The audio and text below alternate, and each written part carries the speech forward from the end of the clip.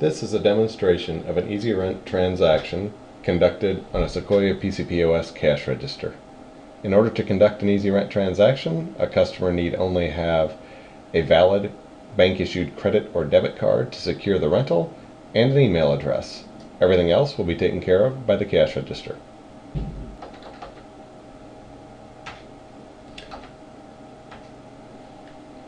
Since EasyRent transactions require an email address which are attached to Sherpa customer IDs, I've decided to have my cash register prompt for the customer ID to start. I can override the necessity of entering a customer ID by simply typing 3 X's if the transaction will not include any rentals.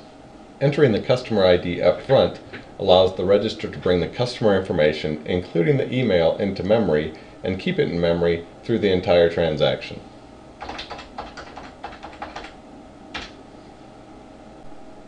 Once the customer ID is in memory, you are now able to scan any merchandise in the store, including EasyRent titles. As you can see, general merchandise or non-rental titles simply scan as usual. Upon scanning an EasyRent title, however, the cash register displays multiple options, including each of the various rental increments that are available through Rafter. Upon selecting any of the EasyRent options, the register will display the email address that's on file for the customer ID already entered, and you have the option to either accept it or change it as required at the cash register. Simply selecting Clear allows me to type in a new email address that will not only be used for this transaction, but also be saved for future transactions. Next, the cash register will confirm that the bank card being used to secure the rental is valid for the duration of the rental, plus the 25 days required by Rafter Rentals. Once the expiration date is approved, the cash register prompts for a card swipe in order to capture a token on behalf of Rafter.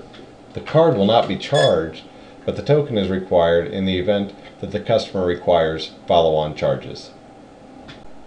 After securing the rental, you can add additional items, add additional rentals, or subtotal to complete the transaction.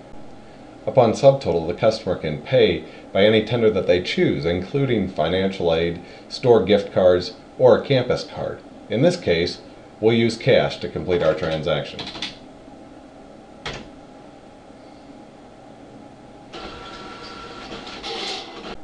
The transaction completes by updating local reports and inventory and electronically sending the EasyRent information and customer information to Rafter.